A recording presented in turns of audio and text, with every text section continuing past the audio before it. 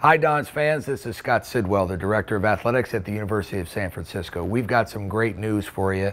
The Dons are back on the air. The Big Stick 95.7 The Game will be airing WCC basketball featuring the University of San Francisco Dons starting on December 29th against San Diego at 7 p.m. Make sure to tune in. I think USF being back on radio is outstanding.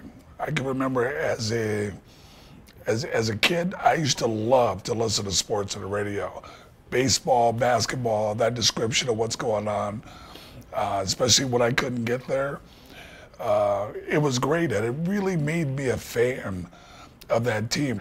We're so thrilled to be, what we term as basketball in the city. Now with the Warriors and the Dons, you have two great brands that are now on the radio. We're going to have a significant number of games, a lot of programming, a lot of advertising, and beyond that, I really think it speaks volumes to where we're headed as a program. I think what you can expect is throughout the week, leading up to games, pre-game, post-game, an enhanced version of everything that we're doing. A lot more promotion, a lot more opportunity for people to get engaged back with the University of San Francisco. What I would like to do is to come on and talk about the team a little bit, and it's great to be able to do that, to come on and talk about what's going on, talk about other teams in the conference, talk about our latest win, talk about how we're going to win our next game.